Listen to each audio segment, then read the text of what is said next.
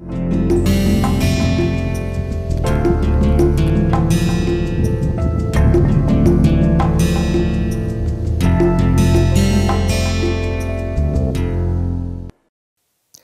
are discussing about quantum computer, and what we have looked at are mainly what is the difference from being a classical computer.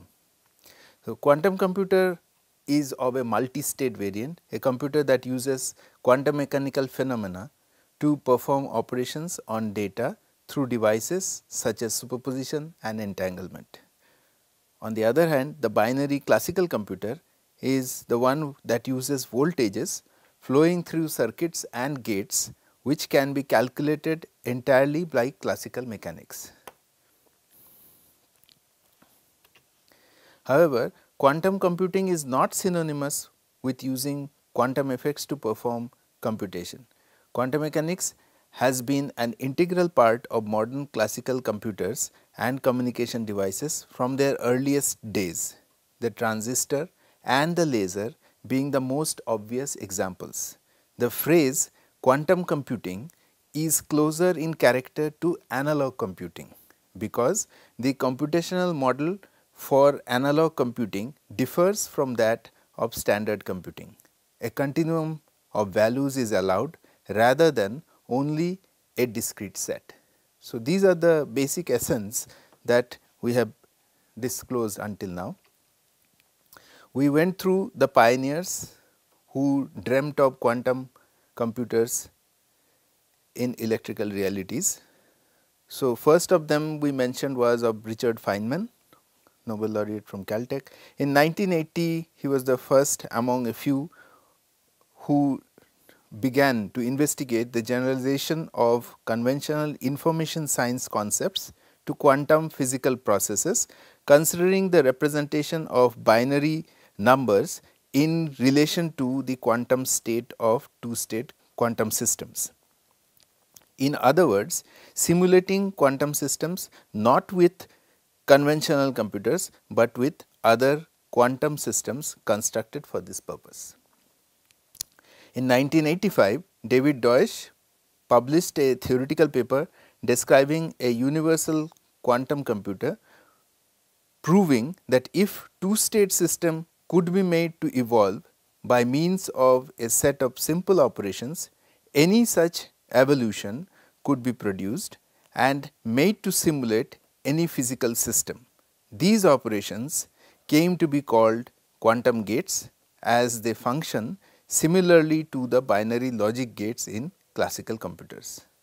And in 1994, Peter Shor proposes a method using entanglement of qubits and superposition to find the prime factors of an integer, a rather valuable process, as many encryption systems exploit the difficulty in finding factors of large numbers, the RSA algorithm for example.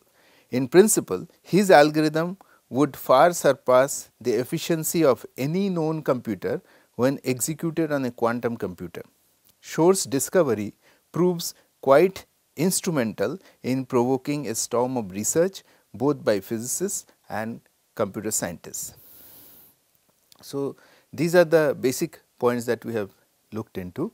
We have looked into the bits or the basic idea behind this computing. We have met the bits as data carriers. A bit can have one of the two states, 0 or 1. A bit can be represented by a transistor switch set to off or on, or abstractly by an arrow pointing up or down. A qubit, on the other hand, is the quantum version of a bit, has many possible states.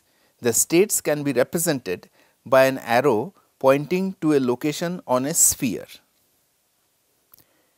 The north pole is equivalent to 1, the south pole is equivalent to 0. The other locations are quantum superpositions of 0 and 1. So, that is how it is a continuous variable approach, whereas in classical mechanics it is one of the two values, 0 or 1.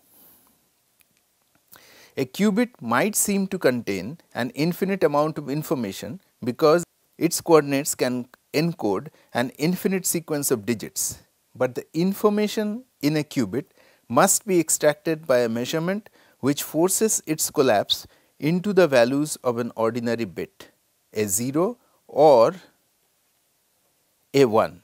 The probability of each outcome depends on the qubit's latitude. Finally, in order to visualize the qubits, we invoke the block sphere. The block sphere is a representation of a qubit, the fundamental building block of quantum computers, as we just mentioned. And so, this is the sphere in which the arrangement of the qubit can be anywhere. The classical bits keep having their singular values between 0 and 1 depending on how they are. These are the classical bit representations, whereas the quantum bits will have continuous variables that they can assume at any point of time. However, whenever you look at it, it is going to be one or the other, as we just mentioned. The key thing which has been utilized is the quantum information exchange part, which is the entanglement. The other part of superposition is also been used, but here the entanglement is the one which is important for quantum information exchange. It is the ability of quantum systems to exhibit correlations between states within a superposition. It is almost like spooky at a distance, which was what Einstein mentioned because of his famous EPR paradox. When two particles become entangled, their identities merge, their collective state is precisely determined, but the individual identity of each of the particles has disappeared. The entangled particles behave as one even when separated by large distance, and so is the idea that whenever you actually measure one of the entangled state, the other one is automatically determined.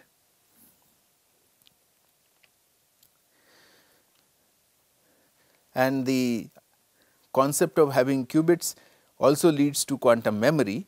By performing the single operation on qubit, we have performed the operation on two different values. Likewise, a 2 qubit system would perform the operation on 4 values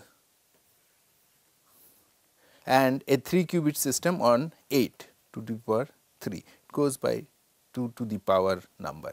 The classical one, however, only is able to do one at a time, whereas the quantum one does all at the same time.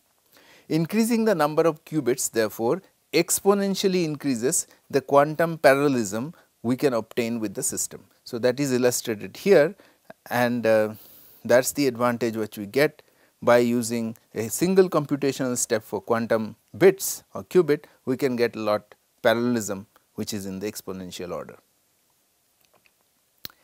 We have also explored the idea of quantum cryptography, which where we use the idea of two members, Alice and Bob, which is typically used, the names, who wish to establish a secret key, but the communication lines between them may be compromised. Alice sends a random qubit to Bob. For each one, she picks either basis 0, 1 or 0 plus minus 1.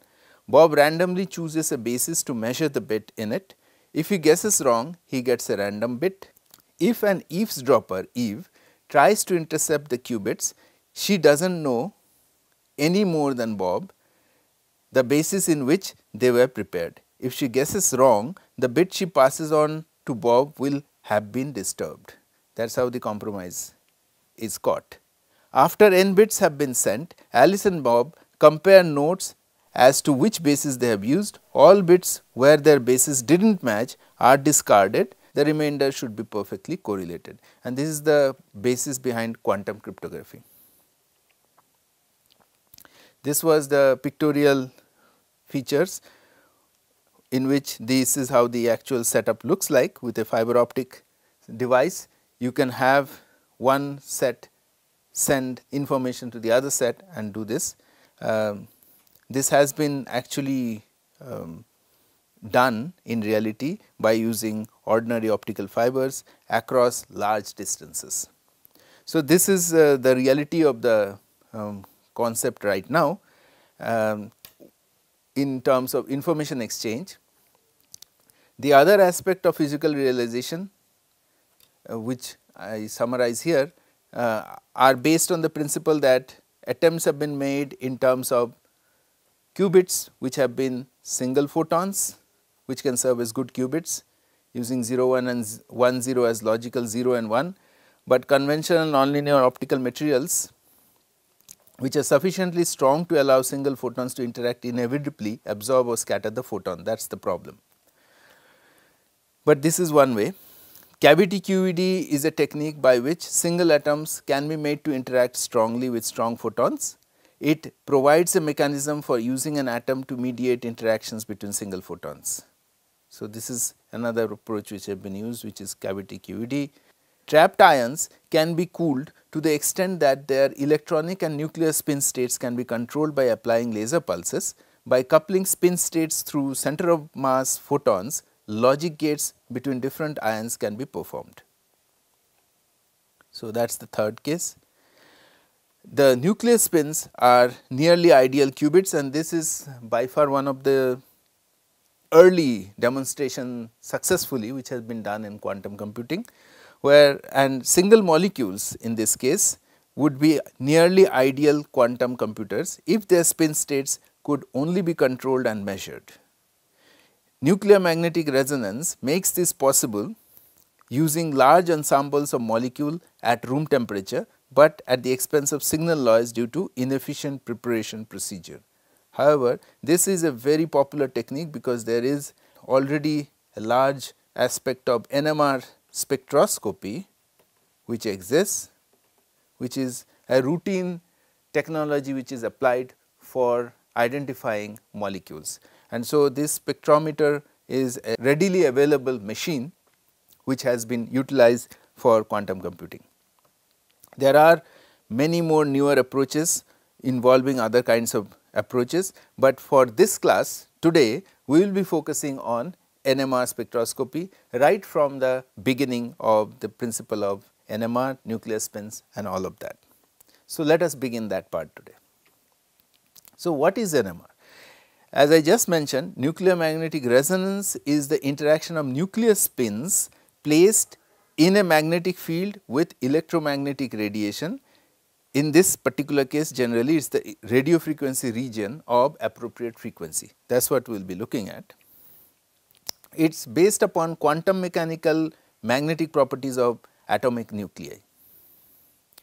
All nuclei that contain odd numbers of protons or neutrons have an intrinsic magnetic moment due to a property called spin of the atom. Nuclear spin can be either aligned or anti-aligned. So, we can have this as 0 state or 1 state. Under an externally applied static magnetic field, a spin will precess about the axis of the field. This precession movement generates an oscillating field that can be measured and provides information on the state of the spin. In turn, by externally applying an oscillating RF magnetic field, radio frequency magnetic field to a spin, the spin will gradually move from state up to state down, 0 or 1 as we called, or vice versa. So, this is the basic idea behind NMR. So, let us actually go into a little bit more detail as to how to look at it, and the more important part is the liquid state NMR. So, in liquid state, NMR operates on quantum particles in atomic nuclei within the molecules of the fluid. Particles with spin act like tiny bar magnets and will line up with an externally applied magnetic field. The parallel spin has lower energy than the antiparallel spin by an amount that depends on the strength of the externally applied magnetic field. Normally, opposing spins are present in equal numbers in a fluid, so that the system is magnetically neutral. The applied field favors the creation of parallel spins, so a subsequently imbalance between the two states is generated. This minute excess is measured during an NMR experiment. So, this is the basic idea behind this principle, that we are going to have this outside applied field which is going to create a slight excess of the spins which are aligned favorably with respect to those which are antiparallel, so as to create this situation, and this minute excess is going to be the one which will be measured through NMR. By applying an oscillating field of just the right frequency, certain spins can be made to flip between states. This feature allows the nuclear spin to be redirected, and this is the principle behind this NMR. So, the importance of the technique, as I already mentioned, that it is one of the most used spectroscopic technique. It is, after X-ray crystallography, most handy tool for structure elucidation of compounds, and when a compound cannot be crystallized, which is the common case in many biological systems, it becomes indispensable. And that is one of the reasons of the celebration or the advantage of NMR over many other techniques. Such is the impact of the method. At least 6 Nobel Prizes have been awarded to scientists in physics, chemistry and also physiology medicine in this field of NMR. So, here are these 6. The Nobel Prize in Physics in 1943 was due to the discovery of magnetic moment of proton to Otto Stern from US. The Nobel Prize in Physics in 1944 to Professor Rabi in USA, discovery of resonance methods for recording the magnetic properties of atomic nuclei. Nobel Prize in Physics in 1952 to Felix Bloch, the Bloch equation, US, and Edward W. Prusnell, US, for methods of nuclear magnetic precision measurements. Nobel Prize in Chemistry in 1991 to Richard R. Ernst, Switzerland, for the methodology of high resolution NMR. Nobel Prize in Chemistry in 2002 to Kurt Wittig, Switzerland, for determining 3D structure of biological macromolecules in solution by NMR spectroscopy. Nobel Prize in Physiology Medicine in 2003 to Paul L. Lutterberg and Peter Massenfield, UK, one from US, discoveries concerning MRI. So, these are the 6 which has still come in the field of NMR for this field. So, what is this nuclei spin? Nuclei which contain net spin angular momentum L also possesses a magnetic moment mu, as all nuclei are charged. Their interrelationship is written as mu is equal to gamma L, where gamma is called the magnetogyric ratio or gyromagnetic ratio, whichever way you want to put it. L is a quantum mechanical quantity, its magnitude is governed by L is equal to m h cross, as the quantum mechanical, where m is the spin quantum number. So, we may write mu is equal to gamma m h cross. So, as far as the NMR principles go, it is based on the fact that the spin of the nuclei of atoms have magnetic properties that can be utilized to yield chemical, physical and biological information, as I have just mentioned. Study of the direct transitions between the Zeeman levels of an atomic nuclei in a magnetic field. Nucleus of spin I will have 2 I plus 1 possible orientations. If a magnetic field is applied, then the energy levels split. Each level is given a magnetic quantum number m. So, when a magnetic field is applied, there will be interaction, and if we put the nuclear magnetic spin on magnetic field B, then mu is going to interact with it, and the interaction energy is given by E is equal to minus mu dot B. Let us imagine the magnetic field is applied along the z or z direction, then E is equal to minus mu z component times B.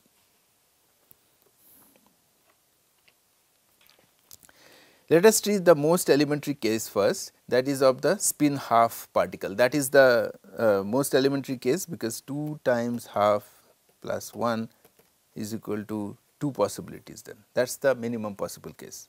There are 2 particular cases. When the particle is placed in a magnetic field, its energy state is split into 2. E1 is equal to minus gamma plus half H cross over H cross B, or E2 is minus gamma minus half H cross B. So, these are the two different possibilities. Energy gap between these states are therefore going to be gamma H cross B as the separation between this. So, this is how it looks. You have the interaction either as a spin down case, where the field is going to be counter towards the direction, or it could be spin up. Now, the field is going in the up direction, the magnetic field. So, one is more favored than the other. So, the energy lowering for the spin up case is makes it go at the bottom, whereas the other one interacts with a little bit of to gain a little bit more energy.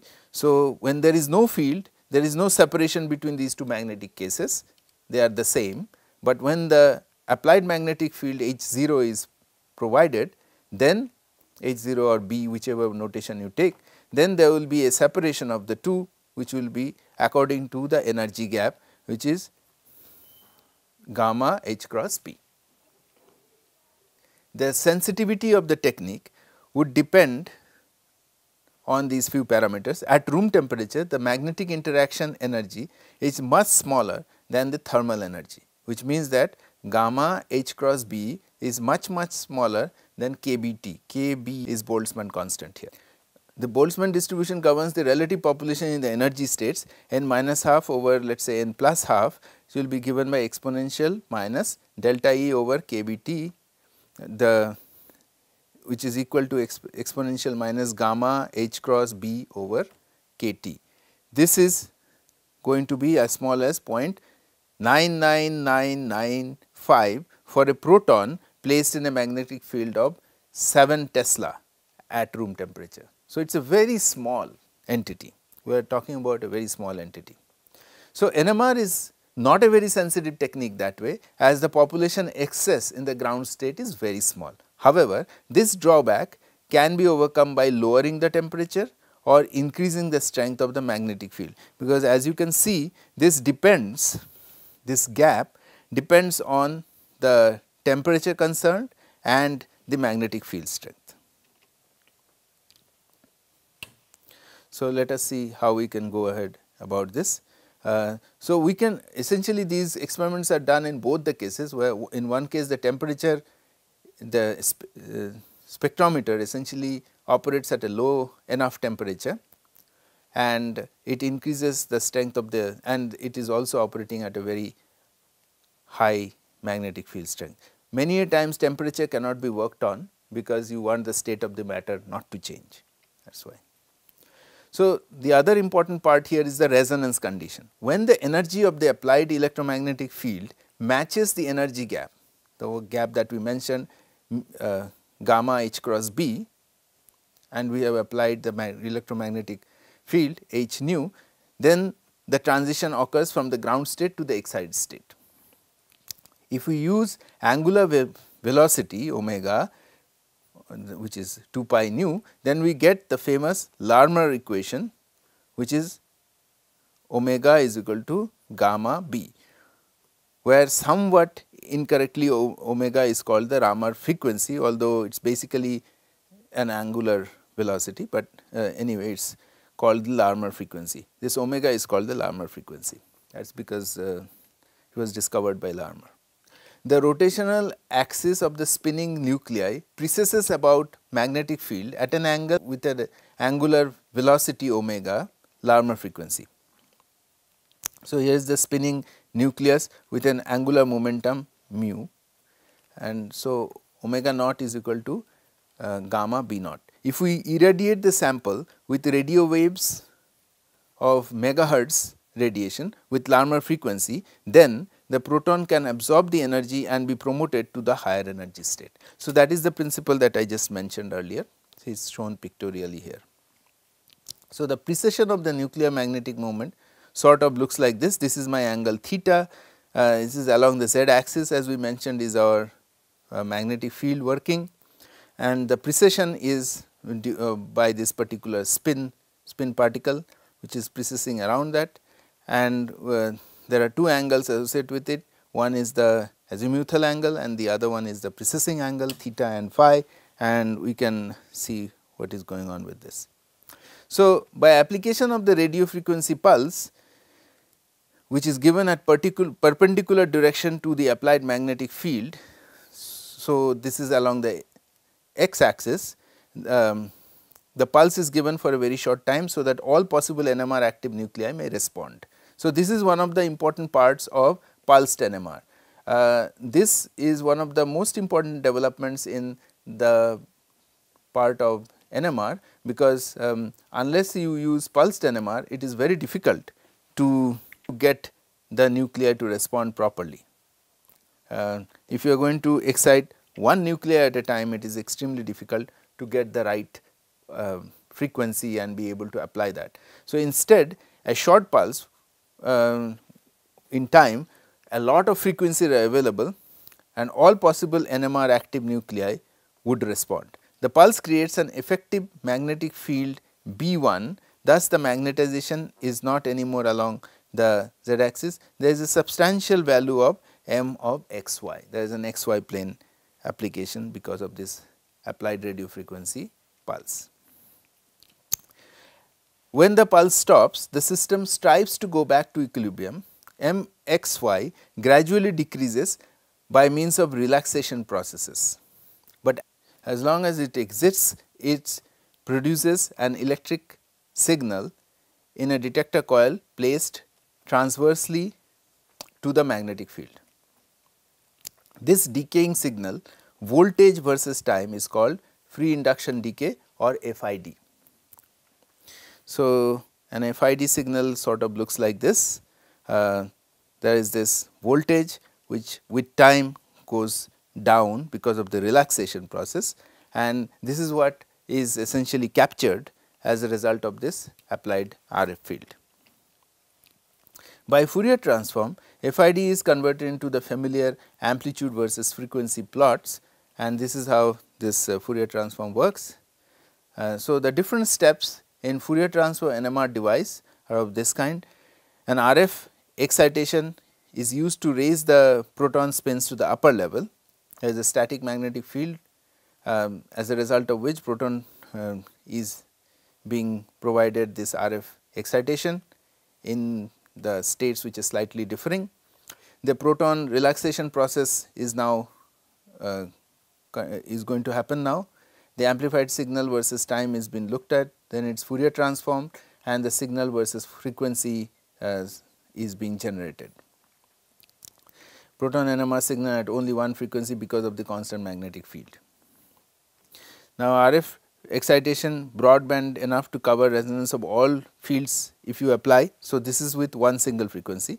Now, we add gradient magnetic field of B of G, proton relaxation signal received. Now, if you Fourier transform, then you will get the proton NMR frequency variation with position, because the gradient of magnetic field is also applied. So, these are various different ways of doing NMR.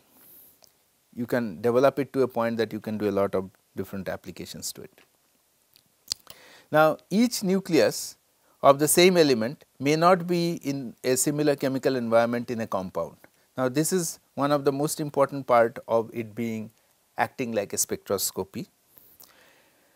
The relative shielding offered by the opposing induced magnetic field created by electrons around the nuclei is going to be different. Thus, the local effective magnetic field is different, and that creates the spectra which is going to be different. The magnetically non-equivalent nuclei have different Larmor frequencies and produce different peaks in NMR spectra. The induced opposing electric field is proportional to the applied one, that is induced, B induced is equal to sigma, this is the shielding, times the beta, B, the magnetic field, and therefore, instead of seeing a Larmor frequency omega is equal to gamma B, there is this part 1 minus sigma, the shielding constant, which gives rise to different values.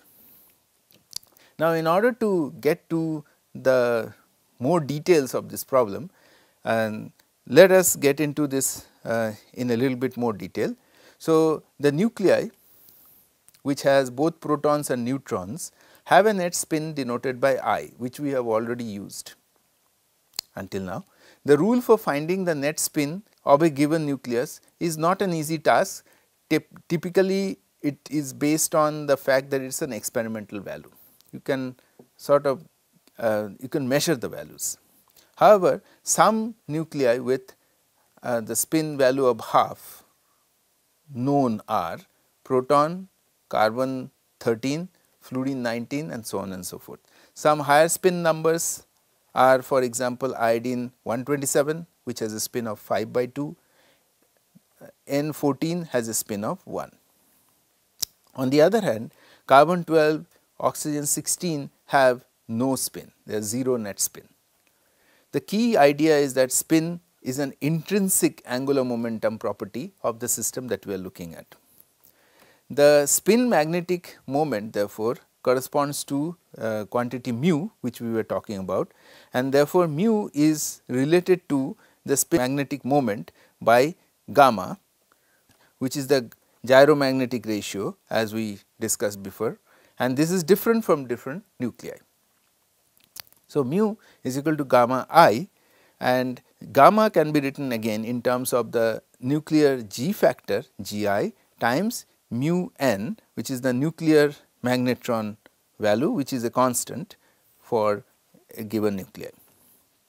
For proton, for example, the gyromagnetic ratio is also given here, 26.76 times 10 to the power minus 27 to the power Tesla per second. So, that is how the gamma and all these parameters are. In an external magnetic field which is in the z direction as we discussed, the field is the interaction, the EMI can be is here we have defined it as the interaction energy of a single spin with I with acting on the magnetic field B. So, we get this value, the interaction value is given by minus gamma times I z B z, because it is all in the z dimension, minus gamma m I h cross B of z, and m I is my magnetic spin coefficient, and that can go anywhere from minus I to plus I. So, when we are focusing on the I equal to half, this one is minus half and plus half, only two values. So, m I is equal to minus half and plus, and as we had defined before, the one which is interacting positively is the one which gets aligned, which is in the plus 1 dimension, and that is alpha, and the one which is of the other kind is the minus kind, and it is called the beta. So, alpha has lower energy than the beta, and the gap is given by this value that we have done. So, essentially it is each of these values are minus half h cross gamma beta B z, and the other one is E minus half is going to be half h cross gamma B of z. Thus, the degenerate levels plus minus half are separated in energy due to the value of due to B z applied magnetic field along the z dimension. The energy gap therefore is given by h cross gamma B z. We also saw that the relative population, which is essentially an alpha minus n beta over n alpha plus n beta, is given by h cross gamma B of z over 2 kBt, which is small, but a positive value. A small excess of alpha spin over our beta spins because of the interaction advantage of the alpha over the beta. Now, when an electromagnetic field with frequency nu is applied, which can cause the transition alpha to beta, this will happen only when this matches the exact energy gap, h nu is equal to delta E is equal to h cross gamma B of z. So, this particular case we will therefore get the frequency to be gamma B z over 2 pi, which is gamma L, which is known as the Larmor precession frequency of the spin resonance, and therefore, it is for NMR. This is the resonance condition. So, it is nuclear magnetic resonance because of this particular resonance condition. So, whenever it is this particular case, then it is the resonance case. So, therefore, it switches on a field of Bz which has some precession value of mu L, and electromagnetic radiation is scanned, then the resonance absorption occurs at nu equal to nu L. On the other hand, you can have an electromagnetic radiation fixed at some gamma value, some frequency nu, and sweep through the Bz field until absorption occurs. Again, which is a tough job because you want to change the magnetic field continuously and so on and so forth. Typically, is the other way around, where the as we have seen, the frequency is possible to change abruptly by using a small pulse of the radiation field. However, in molecules, the nuclei are not bare, they are dressed by electrons. The applied field causes circulation of these electrons, in which usually provides an opposing small field to Bz. That is, we have, because of the electrons present in the molecule, B electron is equal to minus sigma Bz. So, this sigma is the shielding constant, which is going to be 0, greater than 0, which is roughly 10 to the power minus 5 orders, and that is the one for which we see a difference. Local field seen by nuclei is going to be in fact dependent on the sigma value. So, B local is equal to 1 minus sigma times B of z, and different proton nuclei due to different chemical environment will have different sigma, the shielding, and therefore different nu L. However, we see that nu L depends on B of z. Different NMR spectrometers in that case would record different spectra. This is not desirable when you are going to use the NMR as a spectrometer. So, what is done therefore is that at this point, for a spectrometer, a little bit of a different attitude is taken. Standardization of the spectra is done by comparing NMR spectra, will be done by different spectrometers, and this is done by using a scaling factor. So, you basically define a scale for the NMR, and a molecule called tetramethylselene TMS, tetramethylselene is used as a standard which has very low magnetic field effect, because it is the silicon and it has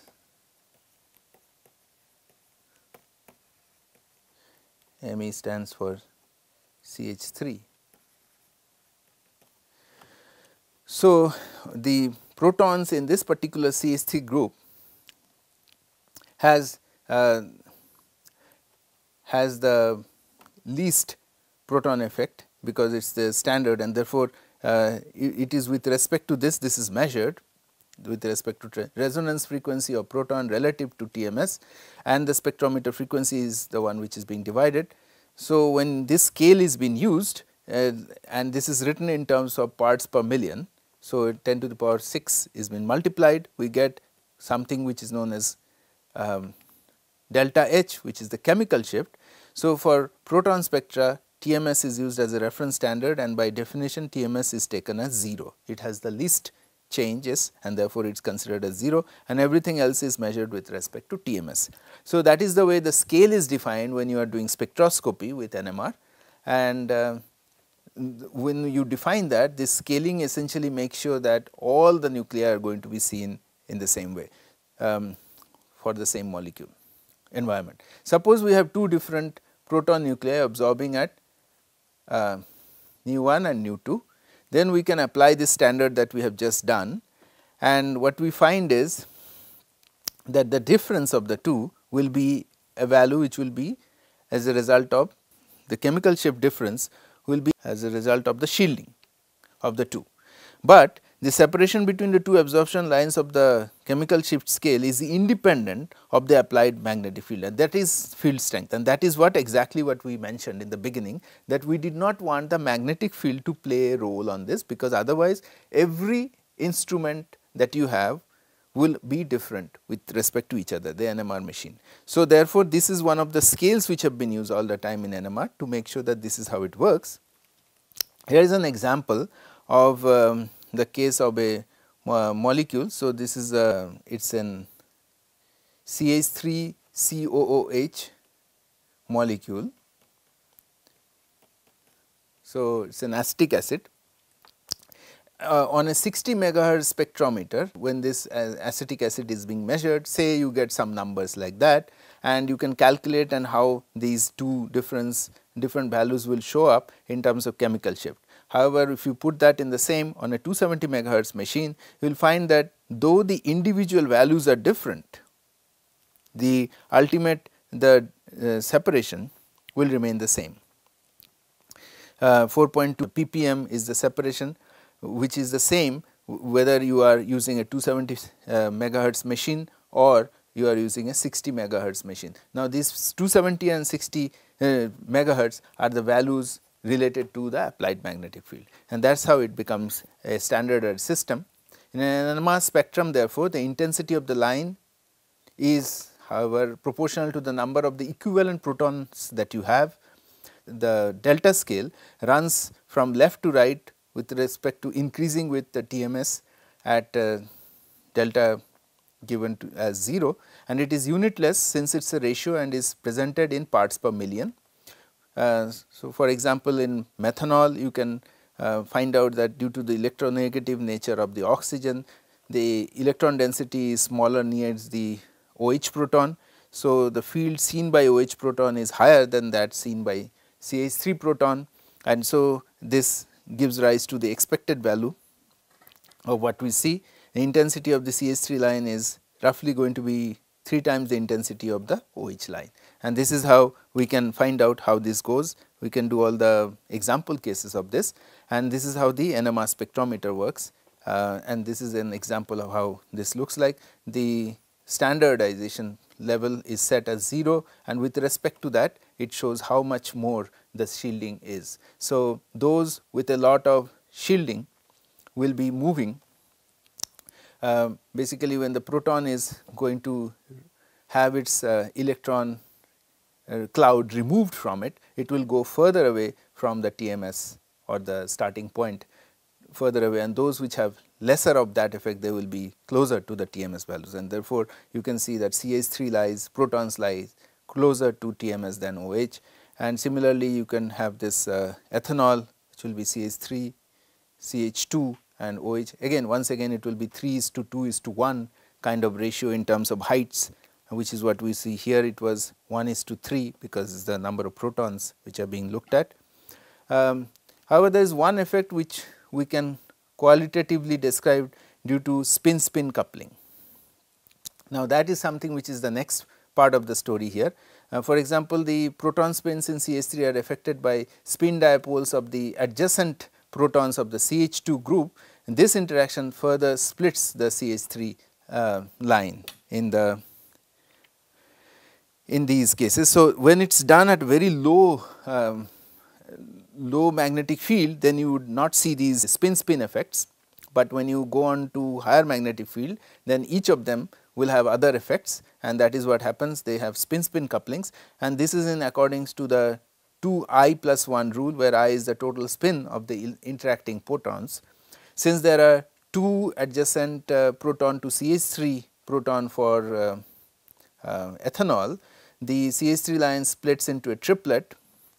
Similarly, there are 3 adjacent protons of CH3 group, the CH2 line splits into a quartet, and this is how they all look in case of CH3, CH2, OH, ethanol. The intensities follow the same ratio, which is 1:2:3, the total intensities. Okay. So, that is how they come. The intensity peaks follow the binomial form, and we can use the Pascal's triangle to predict them as follows. So, this is the basic idea behind the spectroscopy, which is also been used very heavily in terms of the NMR. What we have discussed here in the beginning was that we would like to use this very sensitive technique to go ahead and see how we can make this into a way where it can be used for quantum computing. So, this was the basic to sort of make the connection to how a device which has nuclear spins that can be connected to measuring very sensitively, although the measurement as we can see initially was not very large, but could be enhanced by many other ways. That is what has been discussed here until now. In the next class, we will be discussing how it can be utilized now for quantum computing. Thank you.